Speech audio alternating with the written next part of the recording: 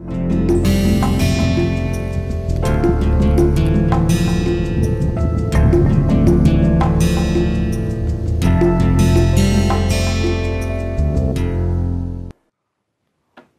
once again. So, we start our 4th week's course. We have already done 3 weeks for this calculus course. Hope you are enjoying it. Of course, 20 minutes, in 20 minutes we are just trying to give you the main glimpse of the ideas. However, today we want to mention that we are going to make a paradigm shift today from functions of one real variable to functions of 2 real variables. Many variables is just an extension, so we do not have to bother about it. So, we talk about essentially functions of 2 real variables.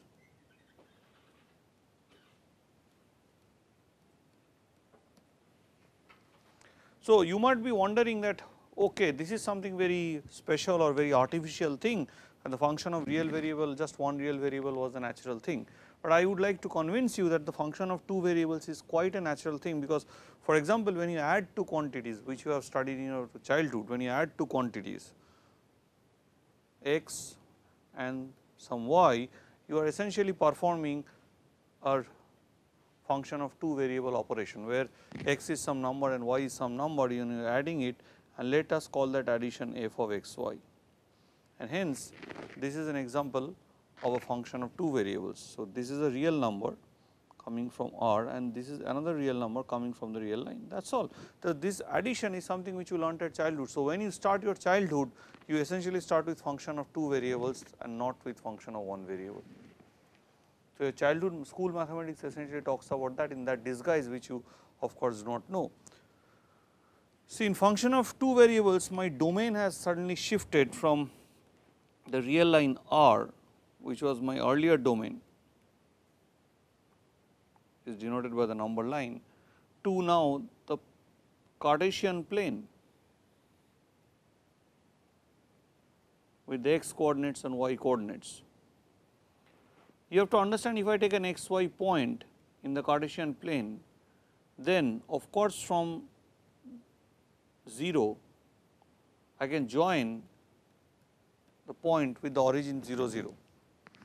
So, if you look at this line not only has a length, but it has a particular direction corresponding to this given xy, because if I change my xy to say at some other point, I can take x hat and y hat, then the line that joins this point x hat y hat 2 0 0 has a different direction.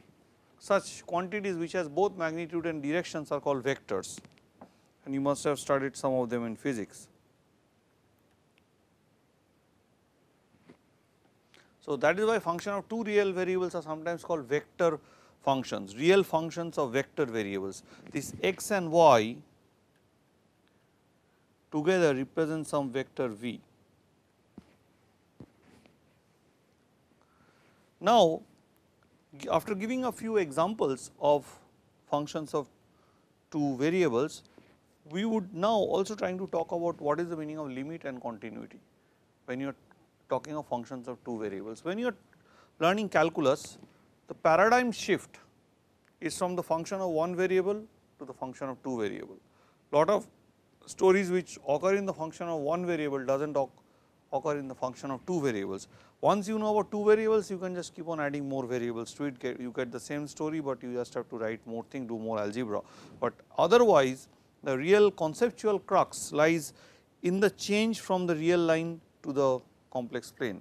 The biggest interesting point in the from the real line to the complex plane is the loss of well ordering, in the sense that if you give me 2 real numbers, I can always say whether this now given a number A or B, I can always say whether A is bigger than B or B is bigger than A, or they are equal. Such a thing cannot be said when you are in the plane. So, let us take some examples. The examples are, for example, I think there is some jumbling of papers that has to be corrected at the end, but just follow the talk. For example, I try to generalize my idea of a parabola, and then what you get is called a paraboloid.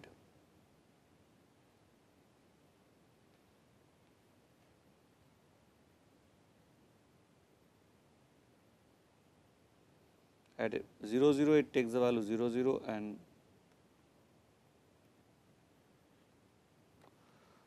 of course, there is nothing, it is like a hole inside, it is like a some sort of a bowl. An important role is played by something called level curves. For example, I fix the value of z naught.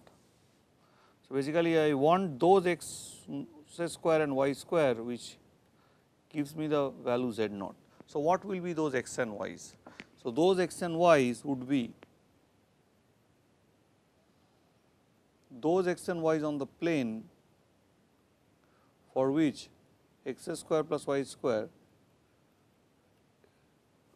is equal to z naught, or this is a circle with radius. So, this will be a this has to be a circle with radius root of z naught. So, these curves, that is for example, set of all x and y such that x square plus y square equal to some c, this is called the level curve of f at the level c. They are quite useful in many contexts. Now, you might ask me what is the domain and range of a function of two variables, like we had spoken about domain and range of function of one variable. The domain and range of function of two variables of course has to be done according to the structure of the function. Here for example, it does not matter, whatever x y I put in, I can actually compute x square plus y square, it does not matter what is x and what is y, and the values that I will get are only positive quantities. So, in this case we will write that domain of f for this particular function is whole of the plane R2. The plane R2, the standard Cartesian plane, is the collection of these coordinates x y's, where x is in the real number, a real line, and y is in the real line, and both are real numbers. So, this is nothing but my standard plane which you are so habituated with it. Its symbol is R2, that is essentially telling that this is the Cartesian product of R with itself. Okay, there might be some people who do not know what Cartesian product, forget. So, plane is a symbol for the plane.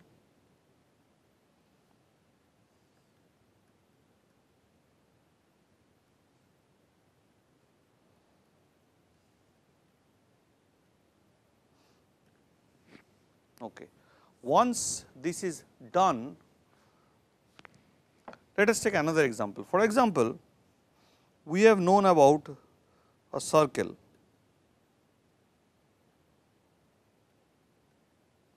So, how do you write, this is the equation of a circle.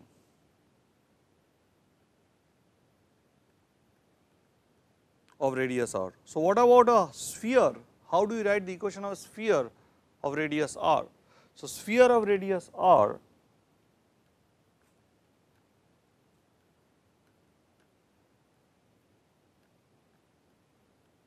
so can I represent it by the function of two variables? See, you know what a sphere is at the end of the day, you are quite, this is a standard object that you have seen, for example, a cricket ball or a football. These are spherical objects. Even the earth is sometimes thought to be spherical, and in most studies you consider it to be spherical, but though it is really not. So, how do I write? You see, I can always write z square as r square minus x square minus y square. Now, if you take the root, that will be plus and minus. So, corresponding to two values of x y, one given value of x y, there are two values of z.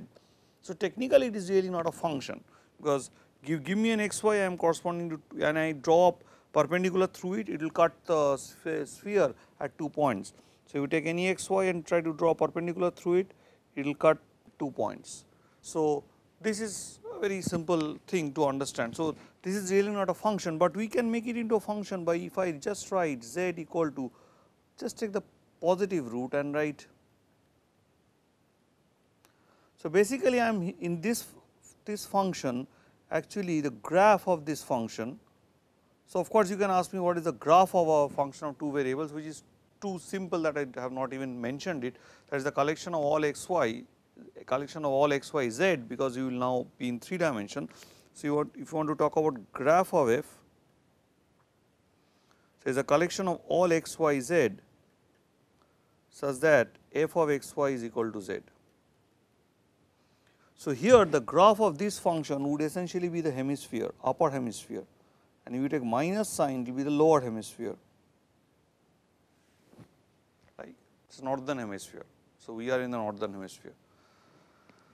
Now, here if you look at this thing very carefully, does it mean that this function is defined, this function if I put any x and y it will be defined? The answer is no. Here the question comes, and what is exactly the domain, because in this particular function you should always have r square minus x square minus y square must be greater than equal to 0, or x square plus y square must be less than equal to r square. So, for this function to be defined, that this function z to be a numerical real value, one must have always that the functions of the x square, this x and y must be on and inside a circle of radius r. So, if this is my circle of radius r, so I can only consider x and y from this region.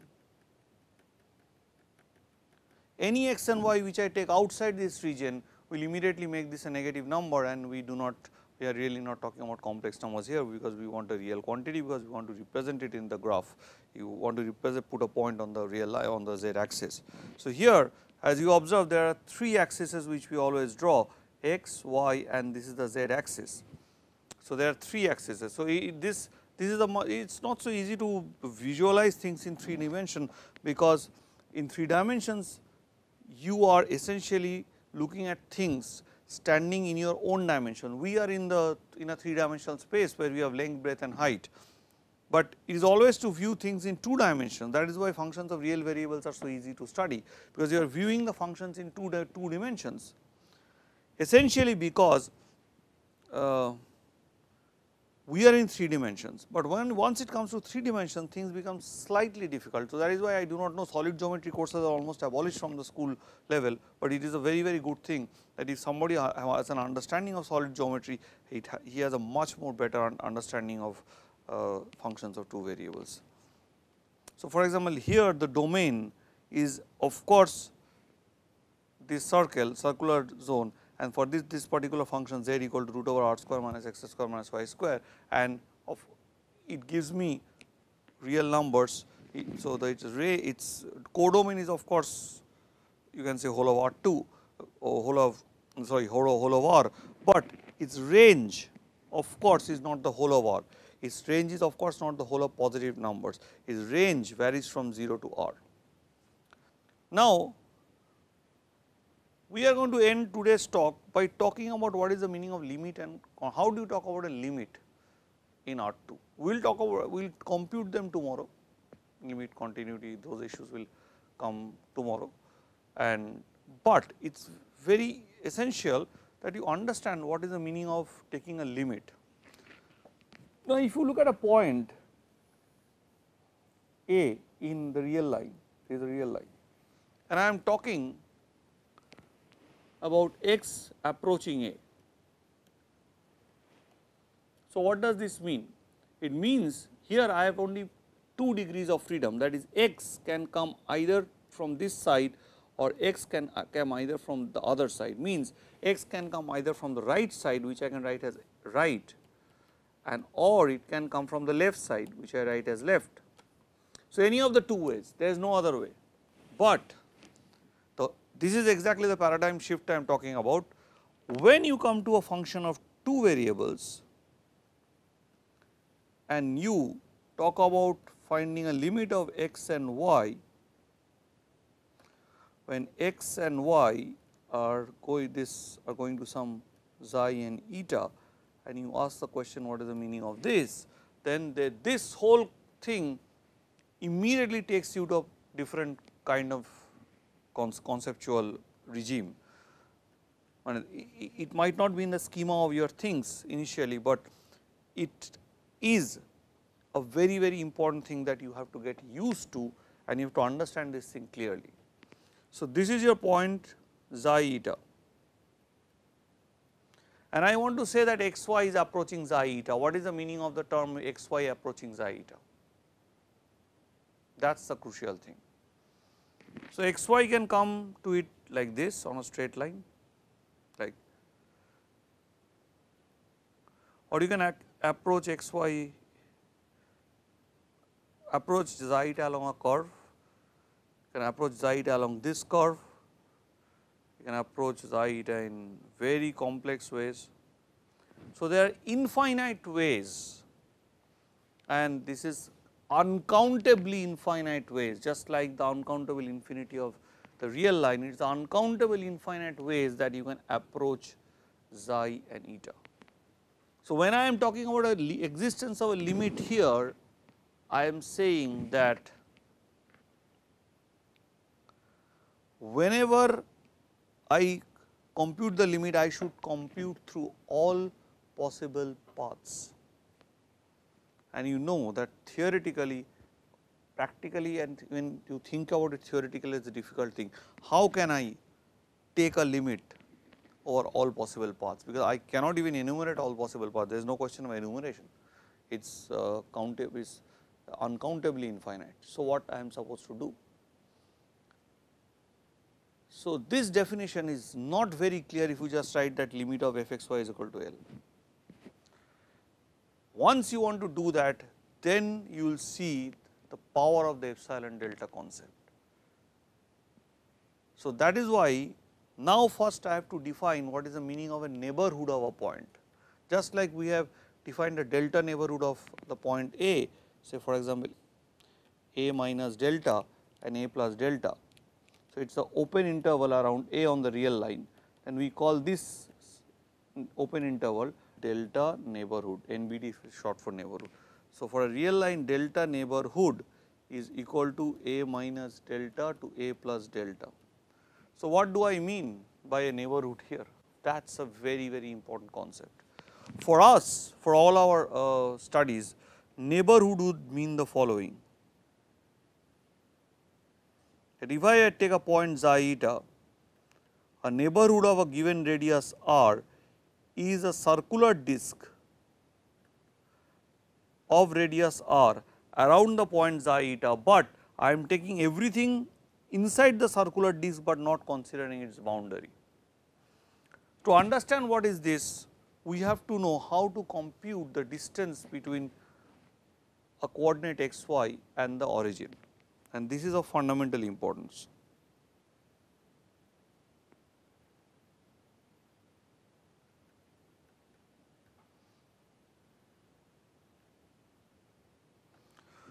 So, how do I consider the distance? So, you can drop here the perpendicular.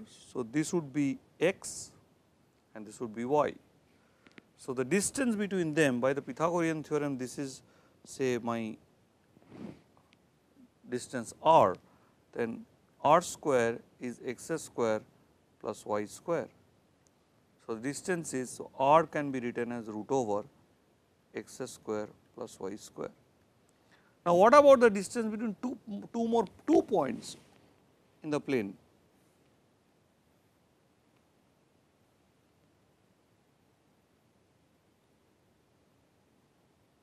That is more important.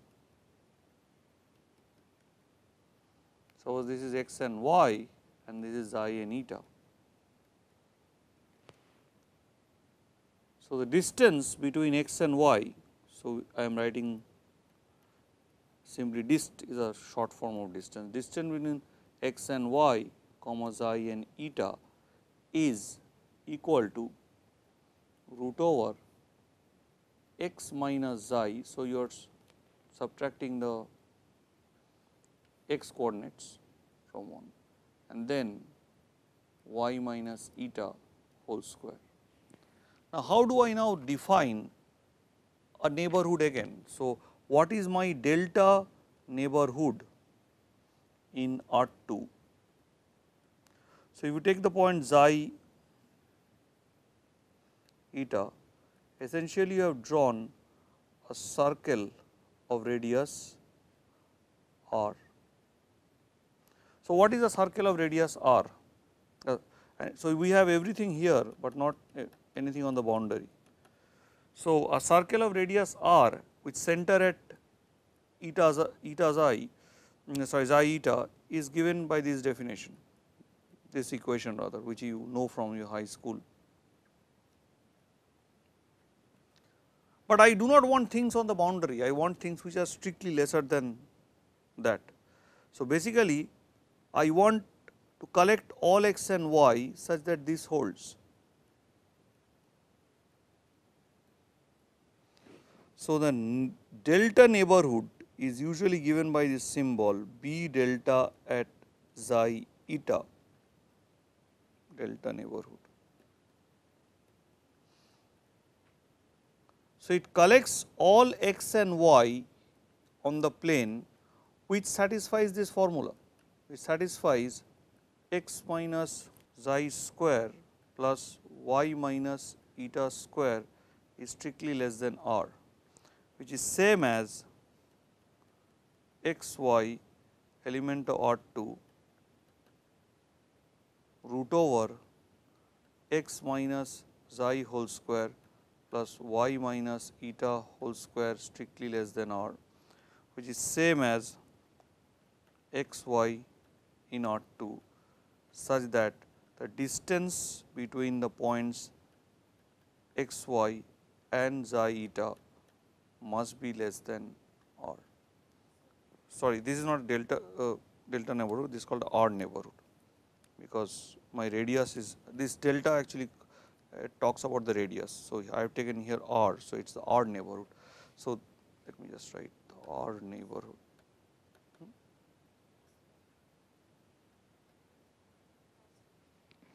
So, see, so it consists of all the x y's which are not on the boundary of the circle this, but they are inside the boundary. So, it has it is all points for which they are not equal, but strictly less.